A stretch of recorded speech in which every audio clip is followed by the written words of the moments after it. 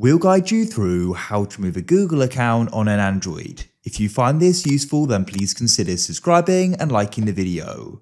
So perhaps you no longer use the account and so therefore you want to remove it. Just remember, by doing this, you'll no longer be able to go and use the Google services with it, like Gmail, Google Drive, YouTube, and more. So just consider that.